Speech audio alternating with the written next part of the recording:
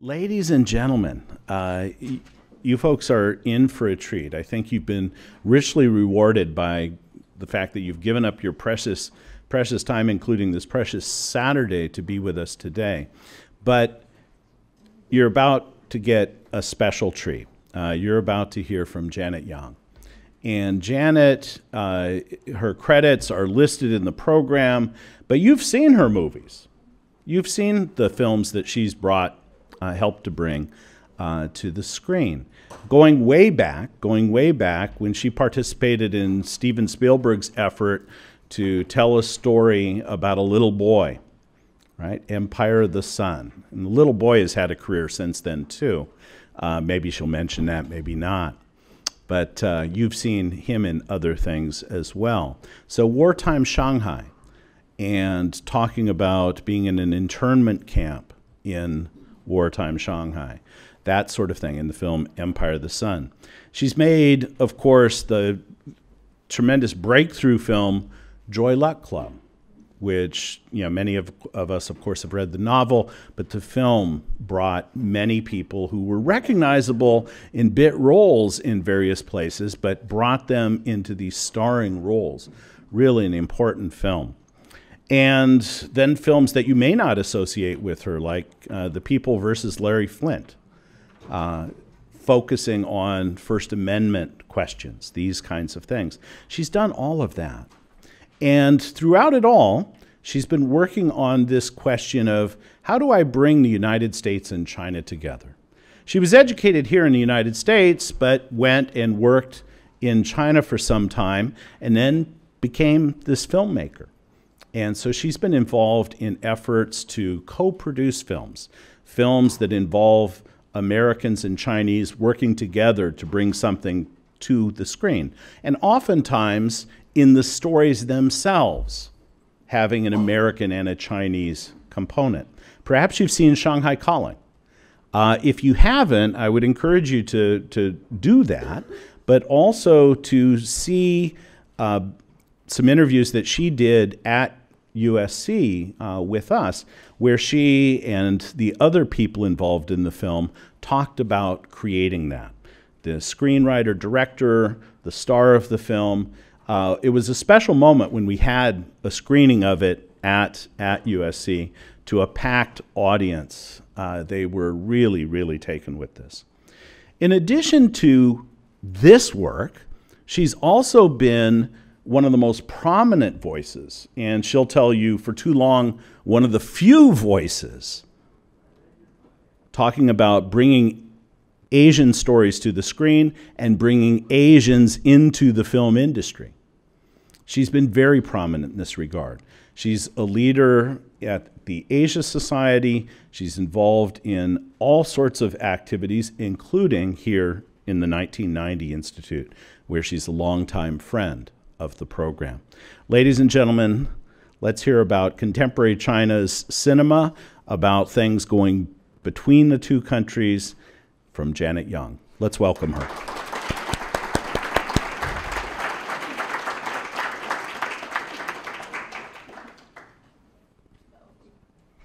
Clay is the best. He has done so much through his organization down at USC. Thank you very much for having me today here. I just got in the nick of time. You got to have a break. But I did want to talk about something that is very, very near and dear to me, and also could be very helpful to you.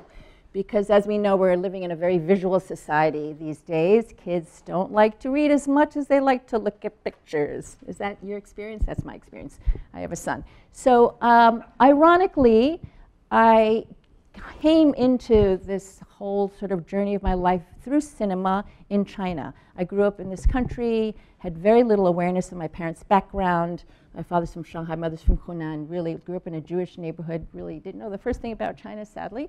But in 1972, we had a chance to visit China, and it opened up my eyes, and I decided, oh, I better learn Chinese, because I am Chinese. And so I just went into a deep dive in college and decided I had to now go live in China, which is what I did in the early 80s, working at the Waiwenju, at the Foreign Languages Press.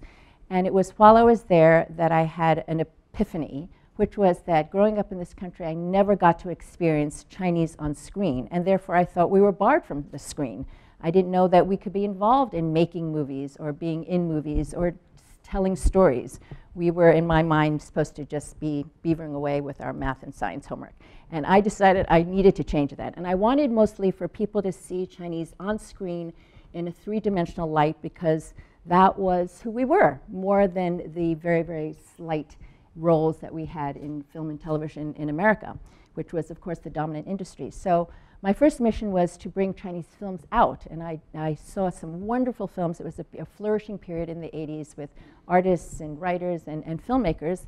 And the now famous Chen Kai-go was making films. His very famous DP, Zhang Yimou, was making films. And so I started bringing these films out with really the intention that perhaps we, Chinese, would be seen differently if people saw these films. Then I had this rare opportunity to represent the studios to sell American films to China, Americans in the process, yes. And then I ended up working with Steven Spielberg, as Clay mentioned, on the movie Empire of the Sun. And that's when I had my other epiphany, is that if we are able to make decisions about what to put on screen, as producers do, that could change everything. Because what I thought was the kind of impossible barrier to cross was now suddenly seeming more than possible. It's like, yes, we write things, we write characters, we put them on screen, et cetera, et cetera. And I had this incredible fascination both with Chinese cinema and how to get more Chinese on screen in the West. And that really dictated a lot of my decisions. But let's focus today on Chinese cinema, because the movie, Chen Kai-go's first movie is called Huang Tu Di, Yellow Earth, probably was the inspiration for me to realize there was so much artistry and so much talent in China that I felt really needed to be explored. So, oh, how do I do this? Where's my thing? Huh? Got it, sorry. I'm a little technologically challenged. So a lot of people are talking about the Chinese film market today. Back in the 80s, there was one film organization, a giant film organization that did all the producing, distributing, financing, exhibiting of all films. And it was all very, very state-controlled. Over the decades, that has really changed a lot. And nobody was paying tobacco. Again, when I was starting out, and this is one of the miracles of life, China, and particularly Chinese cinema, was a speck. It was a speck. Nobody was paying attention. People thought I was crazy, even my own parents. They're like, why are you doing this? There's no obvious, growth in this area. But obviously, that has changed. So the 80s was a period where some good films were getting made, just getting some attention, going to festivals. The 90s was actually a flourishing period. A lot of films that you probably know about, Zhang Yimou's films like Red Sorghum and Raise the Red Lantern and all those red films. No, I'm joking. Beautiful films that would go to festivals and get very, very critically lauded. But they didn't really reflect China at the time. They were often films that were set in the past. And I think people started not appreciating that aspect of the films. Beautifully made, but did not really, if you wanted to learn about China, you did not watch those films think, oh, this is exactly what China is today. That started changing. The market started growing. And this is just an example.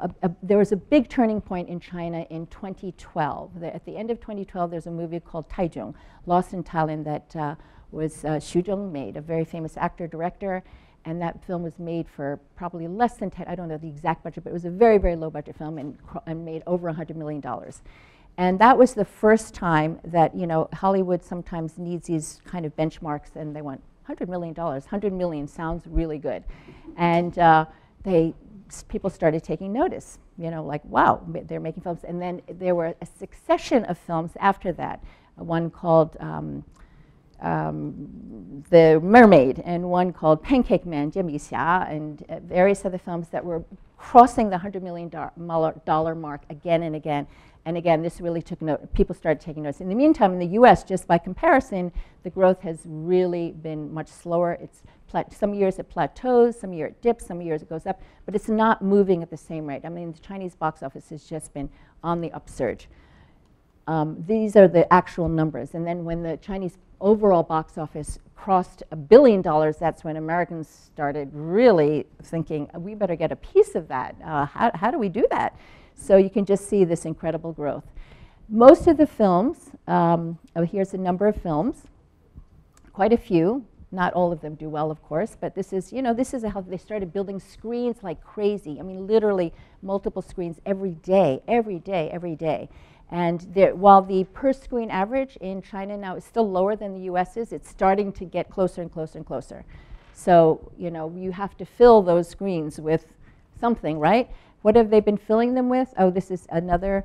There's always a lot of tension. Since Hollywood has dominated the market since its inception, really, over 100 years ago, there's always some tension about, well, do we let all the films in or do we not? China has always imposed a quota, and that quota was jumped from about 14 to 34 in several years ago when Xi Jinping visited the States, and they worked out a deal, and so it's been holding steady at that. However, it's really good to know that this quota really refers only to revenue share and box office. There's many other films that get into China that are just on what they call the Maiduan system, or they're just the buyouts, or they have a special bonus system. So this quota really refers only to the top movies where the studios want to see major upside, and they get a percentage of the box office. I really want to get into the content, so I'm going to race through this. So this is a picture from, I think, the Feng Xiaogang movie, Fang Hua, right? Yes. So for me, what is really interesting, because whether I'm in America or China, I'm not the biggest fan of superhero movies or big action fantasy movies or whatever. They're okay. But what I really like are movies that tell good and real stories, whether or not they're fictionalized or not. I like films about real people. This has always been my passion. And so I find it interesting that you can see, for sure, action films still dominate. Comedies, there are years where they really dominate. Fantasy, whatever. Drama is not is up there. However, I have to say, I really do believe this is starting to change. I mean, I've been kind of waiting. I really haven't made a film in China in recent years because I really didn't think I was in sync with the tastes there. They're very, again, very fantasy-oriented, very, very sort of, they're a little bit hunao. They're like kind of messy and, all over the place. It's just not my thing, so I haven't chosen to do that. But I see some very encouraging signs. And when I think back on films over the last decade, I can think of many films, actually, that really do represent real issues that are going on in China today, and that's what I want to focus on. So what else do I have here? Okay, so I just wanted to show you a comparison. So in 2017, these are the top box office films. Again, comedy, action, comedy, romance, fantasy. There's one drama, action, romance. And that hasn't changed that much. I just did a comparison with 2012. Did it say 2012? It should say 2012. And it's, oh no, this is 2018, Wolf Warrior 2. Oh, that's 2017, sorry. I think the other one was 2012. Oh, this is 2012, and this is 2017. So again, the genres haven't changed that much, but I mean, the genres have not changed that much. But there's, usually a drama ekes in. In 2018, we don't have all the figures yet. There is a film that is going to for sure pop. It has made close to $500 million, and the movie is called Dying to Survive, and I'm going to talk about that. But first, I'm going to go back in time a little bit and talk about other films that I've seen over the years that were very, very touching and very much reflect. I would highly recommend them to you to recommend to your students because they're well-made films that show a lot of real-life issues in the Chinese society. I happened to see this at the Shanghai Film Festival several years ago, and I was so touched. The filmmaker discussed how this was actually inspired by a true story. When he was in college, there was a fellow student who came from the countryside, and that peasant, that countryside student, did everything he could to try to fit in. He was like very taohao, like he was always trying to make food or get tea or please other people who obviously felt a little out of place and insecure. And he just never felt like he fit in. He ended up sort of befriending this woman in town who worked at a salon. And they have a relationship, and it's a lot about his internal conflict, and it ends very tragically with a suicide. And apparently, for the filmmaker, Zhang Gaorui, he said, you know, when I heard that he committed suicide, he felt so guilty. This film was made kind of in commemoration of him, because he said, we didn't do enough to make him feel comfortable. And I think it's just so, it was very, very, very touching. And so I recommend this because I think it shows very authentically the university culture, and then what it was like for this student to be there, and then how he drifted to kind of the towny you know, environment, because he felt so out of place at the university, and how his decline happened. So that one was actually from all the films that I'm going to talk about now are really from the last, this is the oldest one, it's from 2010. So I really want to talk about the more contemporary films. But this was a personal favorite of mine.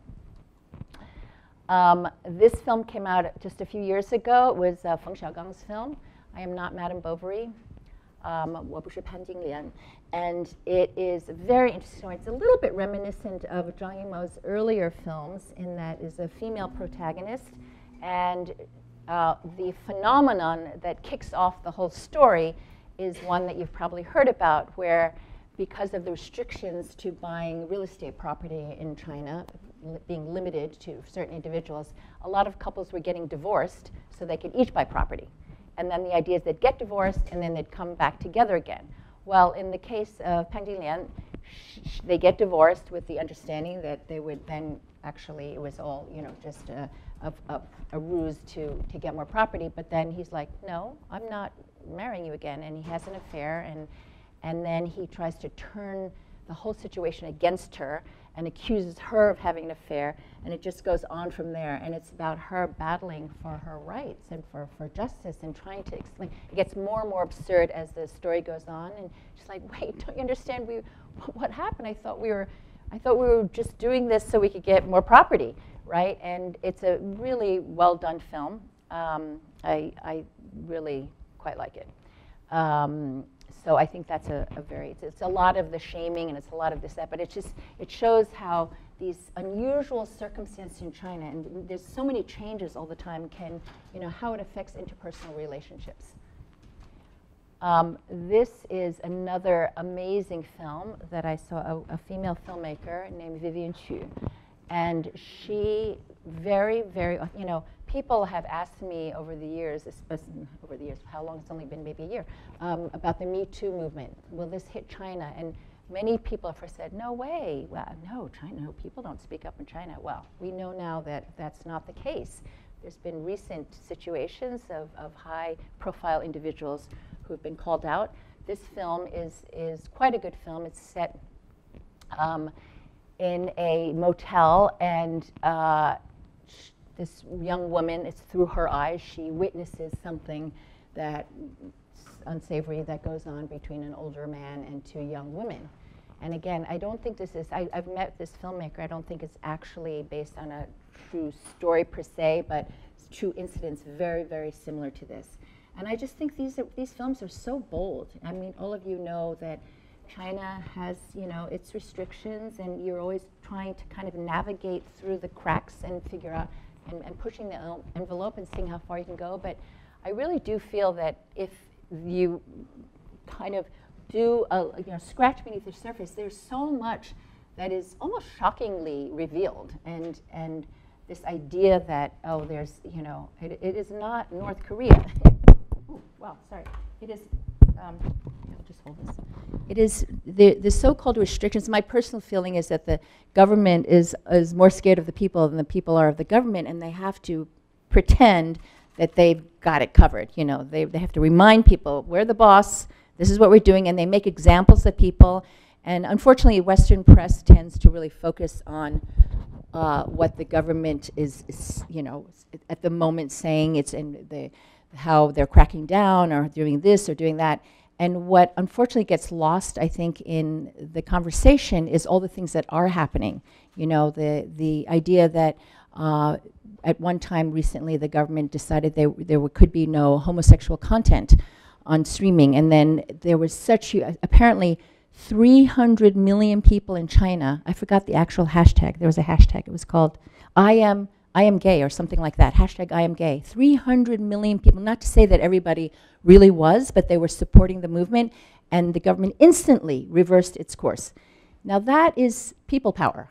That's the kind of people power that we don't often see here. So the government officials really do look closely at what's happening on social media, and they're very, very intrigued, you know, they have to, for survival, they have to respond to what's going on. So that's just an example. And I think by the same token, I think the so-called Me Too movement is definitely taking hold in China, and it's having an effect. So I feel that films like this really also have repercussions. Okay, now I'm confused. Where's, here. Got too many gadgets going on. So this is the movie that makes me very happy also. It came out just earlier this year. Again, it made, it's creeping up there. It's still climbing. It's still in theaters. It's, I think right now, like 450 million. Do you know how much money that is? That's a lot of money. I mean, people in this country would like drool for that kind of box office for what is essentially a drama. I mean, dramas don't make, you know, they did not spend $150 million to make this movie. This movie is about a kind of, sort of a scrappy, I'm sorry, this mic is, a scrappy ne'er-do-well guy who's running this, Yao Dian, who's running a shop to sell medicine. And it turns out that he's been bringing in a knockoff of a leukemia medicine from India. And then it's exposed that this is a knock. It's working, it's very effective, but it's not the actual brand that is well known, and it's not nearly as expensive, so people can afford it. Well, he gets, unfortunately, shut down, and people start dying because they can't get the medicine. So anyway, it goes through many, many convolutions after that. But the result is that the government has also taken action. They realize this is a problem. People have been seeing this movie with just incredible interest, and you know, they have, again, had a direct effect. So I believe that movies like this, these are four that I just wanted to focus on now, because I'm sort of unclear how much time I have because I was late and blah, blah, blah. But and there's many others I could discuss.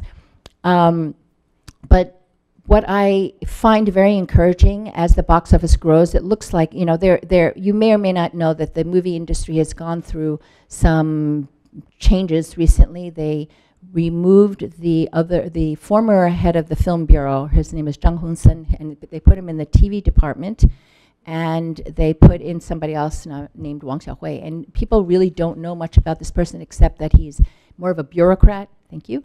Then he's a film person. Zhang Hongsen was a film person, so there's a lot of caution and a lot of concern right now, but at the same time, right underneath the surface again, and this is always the paradox of China, you think it's going in one direction, and partially because of the delay reaction of films taking so long to make, the films that we're seeing coming out now are actually extraordinary. This is going to be a banner year for Chinese cinema. I'm involved in something called the US-China Entertainment Summit, and we work closely with UCLA, China On-Screen Biennial, which is something you may all be interested in. It happens at the end of October and beginning of November. And I was just talking to the curator of that festival, Cheng Sim Lim. She just got back from China. She said she's seen some extraordinary films, both narrative films and documentaries. 10 more minutes? Oh, okay. Do I leave some time for Q&A? Yes. Okay. So she's seen some extraordinary films that are, again, along these lines, very reflective of Chinese society, smaller. There's also a big movement now to promote independent films. So there's many, many, many first-time filmmakers. A lot of the big companies are realizing, you know, we can't just go on making the same old films. We really have to bring new voices into the mix. You know, now they've got all these screens to fill. Like, we really have to make good films. So there's a huge explosion of independent cinema. So it's like the wheels are turning in so many different directions. On the one hand, it does look like there's more restriction we're hearing, but on the other hand, again, these independent, there's Jia Zhangke is another well-known filmmaker you probably heard of, and there's a whole independent film festival that's going on. Many of the big theater chains, including Wanda and others, they are creating so-called art houses. So this, to me, is very exciting. You know, as I said, the last several years with the films that they've been showing, I haven't really wanted to put my name on a movie like The Mermaid. It just was not my kind of thing. If you've seen it, you know, it's a very, you know, it's a little bit hunao, like it's It's a very, very Hong Kong influenced, and so they're kind of big and messy. I like to tell authentic stories where possible. And now I finally feel like there's the beginning. We'll see where it goes. One never wants to put the cart before the horse when it comes to China. I have no idea, really. I don't know if this trend will continue. I believe it will, because I believe the people are demanding it. I believe the audiences, and we've seen these cycles in many other countries, the audiences become more and more sophisticated. They're less enamored of the American superhero movies, and they're looking for stories that really, that there's expressions, 接地气, you know, that really resonate with them, that are really about what's going on in China. So that is what I want to tell you about. So I highly encourage all of you to, on a separate document, I have given you links to about 20, 30 films that all reflect, again, contemporary issues over the years. So I really encourage you to, all of them I think are really worthy. I picked through them very carefully. All of them I think are very worthy, and for your important job teaching people about China, I think film has become just an excellent way to do that. Let me open up for questions and answers. Yes. Yes. Yes. Oh. Okay, I'll inch over this direction. I'll give you mine if need be. Thank you so much. So you mentioned Me Too movement, and you also mentioned sort of censorship and some of the, or I don't know if you use the word censorship, but some of the barriers that can happen in China. And so one thing I noticed was with the Me Too movement, the actual words Me Too were sort of censored in China before, but then people started using the icon of a rice bowl and a rabbit, because in Chinese, me too. Me too, yeah. Me means rice Typical. and tu means rabbit. So they were really creative in how they got around that censorship. So I'm curious if you have other examples of people using creative ways in cinema to express things that perhaps the government wants to block or doesn't want to encourage. I think with that environment, there's probably more creativity in how the subtlety of these messages and how they're conveyed. And I'm curious if there are other examples of that. That's a good question. I'm not sure I can think of anything, because cinema can be so literal, and it's so public and it's so literal, and people, you know, that is the good news and bad news, is that people can read it in a very, very specific way. So I think you have to be extra careful. You know, that something like Me Too, which is so obvious and it's wonderful. I hadn't actually heard that, but I've heard of many other examples of memes or other word games, and the Chinese are so clever at that. But I think that with cinema, you know, I did feel this a lot earlier on in the 80s and 90s, when people were just testing the waters in a way, and they were making films that were subtle commentaries. But I guess what I'm saying is that it's not subtle anymore. They're just putting it right out there. I mean, it is Dying to Survive, it is very obvious what they're saying. They're saying people are dying because they can't afford this medication. And that's what I guess is what I find so wonderfully bold about what's happening in cinema. So not so subtle, I would say, if anything. Hi. This is on? Okay. So I have two questions. In North America, especially in the Bay Area, I start seeing like the major house like AMC, the commercial, they start carrying Chinese movie more regularly. And I've been to a couple of them. And then two kind of observations. One is I noticed that there's so many production company for one film. Like with the domestic film, I could have seen like 5 or 6 different, like kind of beginning of the movie, there's like productions company, and I wonder, is it just a Which ones are you referring to? Do you know? You're talking about Chinese films? Yeah, Chinese film. The environment is, the industry is dominated, just like it is here, by several, you know, Huayi Brothers, Yeah. Wanda, Yeah. Bona. These are several of the major companies, Zhongying, and you know, and like Guangxian. So you'll see those credits a lot, but there's many credits in China. Yeah. Is that what you're saying? Is Yeah, that like there's yeah. not just 2 major, like Yes. there's 5 small ones. Yes, I've because a never lot heard of Chinese like to co-invest. They don't want to take full responsibility. They're like, I think I want to do this, but I'd feel better if you invested too. So they're often they're always they're always bringing other people into the mix. So I wonder, is it just for the economic side of it, or there's political side of it? Because you have the I think it's risk mostly management economic. There might be some political. It really is just about hedging your bets. Okay. You know, primarily economically. Well, you need a distributor, so you have to have one big company who's doing the distribution. But actually, there's been, and the tide is stemming a bit, but for the last several years, we've seen this huge rush of companies and individuals who want to invest in cinema. I've been told partially because the stock market isn't doing so well in some cases, or the real estate market isn't doing so well. This looked like, because of that period that I was mentioning from Taichung, from 2013, 2014, 2015, it looked like China was just a blockbuster making country. So they just rushed in that direction, and now many people are getting burned because there wasn't enough discretion, in my opinion, and they'd say, here's a script and here's some actors and director, it's bound to make money, and that is never the case. So they've had to learn the hard way. But I think because so many people wanted to get in, and each, Bona, for instance, I know them pretty well, they were able to raise several funds in the hundreds of millions of dollars without any difficulty. They just said, we're raising a fund, and everybody's rushed in. Not all of them are so happy anymore, but they were able to do it because people were dying to get into film business and dying to survive. No, yeah. Okay, and my second question is how those movies got picked to show on those theater here, because I see youth, I see the Journey to the West, but a lot of them I didn't get to see.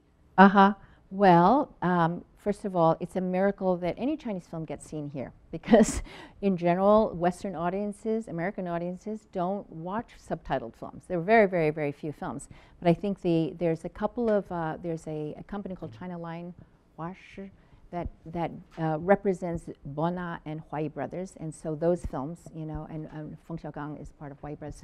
So some of those films that they're in particular focusing on those, which tend to be the best ones. Of course, they're just like the American films going to China. They're going to focus on the ones that are most successful, and that people in China or people from China, the diaspora here, are most likely to hear about. So they're like, oh, I want to see.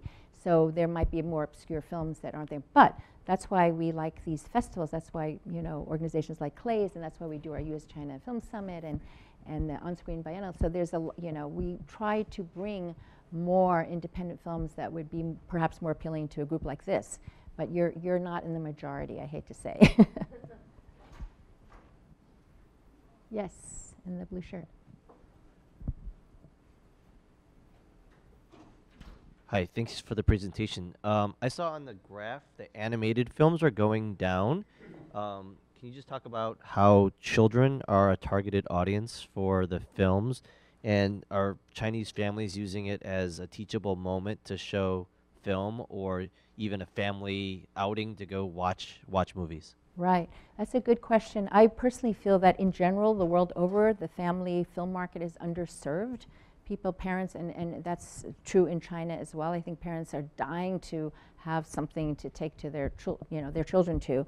I think animation is somewhat flourishing. I happen to be involved with an animated film right now that is with the former DreamWorks animation studio, now called Pearl Studios, and Netflix. And it's based on an original story of mine that's inspired by Chang'e, the moon goddess. And and it's going to be a musical, and it's coming out in 2020, just to plug it. But I think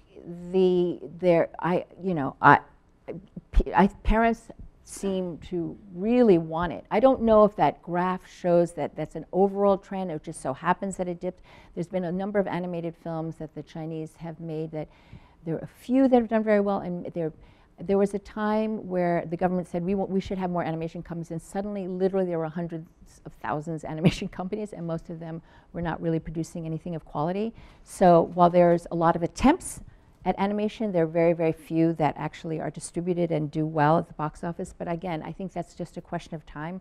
I think there's a lot of potential. I think a lot of, especially when it comes to things like visual effects and animation, I think there's been a lack of understanding about how much skill goes into it. So people thought, we'll get the equipment, and then we'll get the post-production equipment, we'll get the animation equipment, we'll do this, and then there's a rush to do things, and they haven't. There's several high-profile cases like Guo Jiming, who made a very made several very, very popular films, tried to make a big sci-fi movie, and it like completely tanked. And then there's the example, I hate to say it because I'm very fond of the company or the head of the company, Alibaba, but you know, they've invested over $100 million in this recent film called Asura, and they pulled it after 3 days because it only made 7 million within 3 days, and that's like disastrous. I mean, it's just, so there's often this feeling that, oh, we have to compete with Hollywood. We have to make the films that they're making. We've spent a lot of money, and we'll get, you know, great visual effects, and you know, but there's so much more that goes into it, and I think that's been an unfortunate, you know, trend, is this kind of imitation. I think that's partially related to the quota system. There's only so many films that can get in from America, as I was saying before, that they think those are that becomes what they mimic. And what I like seeing is that there are more and more domestic films that are not, again, mimicking Western films, but are really telling true Chinese stories. Yes? Do they have a rating system like we have? Yeah, it's a really good question. They do not, and that's one of the points of tension, because that's why the censorship tends to be even stronger than it would otherwise, because if you're thinking about a film being for everybody, then of course you have to draw the boundaries a little bit differently. So there's been a lot of talk about having a rating system, but so far they do not have a rating system. Yes? I might be going over time. Just cut me off whenever. Hi, this is a question about the movie business in China. I was last night at the Mission Impossible, Tom Cruise's first, recent film. I loved it, but the first thing I saw on the screen was Alibaba, the producer. Yeah. Yes, Alibaba and many. So in the last several years, many major investors from China have been investing in companies, in slates of films. Like Hunan Satellite invested in Lionsgate movies, and Bona has invested in Fox movies, and Alibaba has invested in Paramount movies. So they're making deals. And I was wondering whether that's also for the Chinese consumption, because I get the top. The other thing was there was a preview of Mark Wahlberg on a Chinese joint production of a movie that's coming out. It seems like he's now a big star in China. Many of the big stars here, so you asked two questions, I'll address them separately. Many American stars are big in China because their movies have played there. So yes, there's a whole movie made with a bunch of stars like Bruce Willis and blah, blah. It didn't do well, but again, there's this whole flirtation going on. Everybody wants the other. The Chinese, if you're a big company in China, you want also a piece of what might be the first or second largest market. It doesn't matter whether America's number one or China's number one, or they're number one and number two, no matter what, right? So if you're a big American company, why wouldn't you want a piece of the Chinese market? If you're a Chinese company, why wouldn't you want a piece of the American market? So there's a lot of flirtation and courtship and experiments and bad dates and good dates and, swiping on Tinder. No. It's like but people are trying a lot of things. So one of the problems, perhaps, or one of the issues, one of the sort of quick fixes that people are trying to do is like, let's put a, if it's a Chinese movie, let's put a Western movie star in it, and then that's bound to, or vice versa, American movies, let's put a Chinese star. It doesn't usually work that way. There's many examples of where it didn't work, like with Spider-Man, they put, was it Li Bingbing or Fan Bingbing? I can't remember. But and the Chinese audience's response, like, why did they even bother? She didn't really have a role. Like, they should have just, So sometimes the attempts are very obvious, but you can't blame people for trying. I think what the hard work is going to come when people come up with real stories that people like and that naturally, organically have Western and Eastern cast. So I think my time is up. No, first, thank you. Okay, thank you.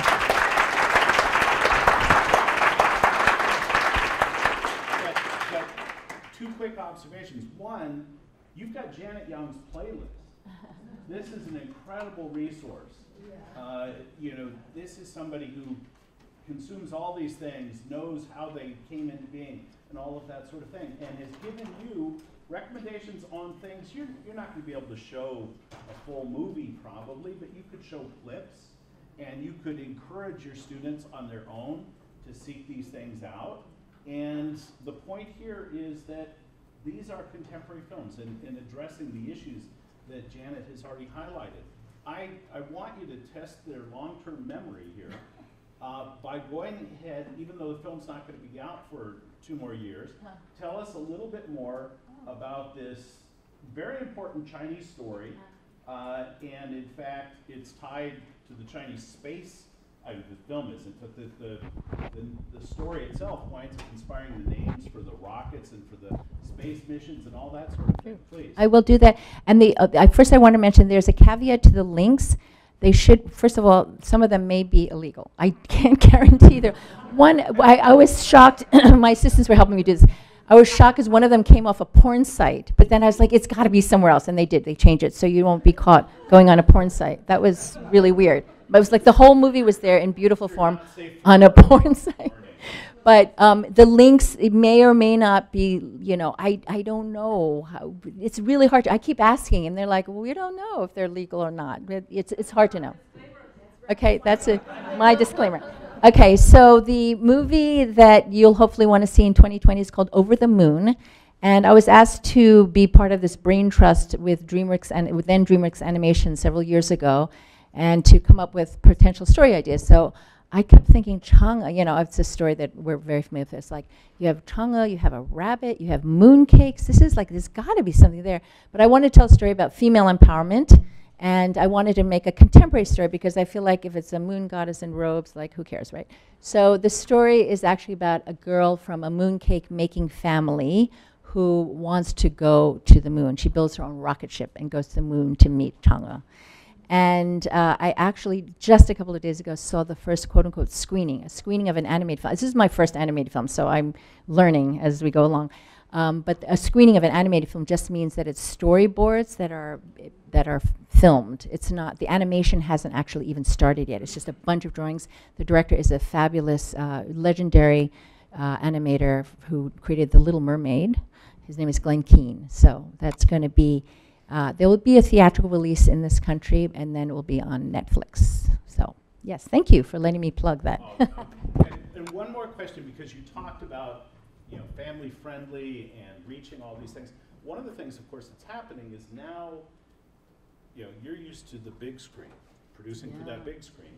And our students at USC, some of them are now producing for 6-inch screens. And they then go to work for Tencent and these other companies making these sorts of things. Short videos for a smaller screen. And I would like you to say just 30 seconds on the question of storytelling and the pipeline of talent and, you know, the venues that they now have. All in 30 seconds. All in 30 seconds. Thanks so much, Clay. You're so generous. I'll talk very fast. The storytelling is changing. It's inevitably changing. People do it on the fly. Everything's getting shorter. We lament, those of us who grew up in the movie business, we do lament some of this. At the same time, we're so excited by so many things coming out on Netflix and Amazon because they basically scooped up all the great writers. The studios stopped making interesting movies, in my opinion. They're making $150 million, again, superhero movies, and they're not interested in anything else. So there's all this talent that was for a while lying around with nothing to do, and Netflix, Amazon, Hulu, all of that, those streaming sites have been scooping that up. The same trend is happening in China, though they're a little behind. So for the time being, the box office is still robust, but they're these the ITE, which is owned by Baidu, and Tencent is very, very strong, and Youku Tudou. Those are the main streaming sites in China. That Youku Tudou is owned by Alibaba. They are also very aggressively making content. So basically, we're entering a world where there's exponentially more content available to us. So people really will not be going to the movie theaters very much. And there's just I personally feel overwhelmed all the time. I have friends who have making this or that, and I don't even get to see it, you know. That is the world we're facing, and everyone's just going to have to scramble, and including me. And it's a great thing to have an embarrassment of riches, you know, coming out. Ladies and gentlemen, it hasn't been a pleasure.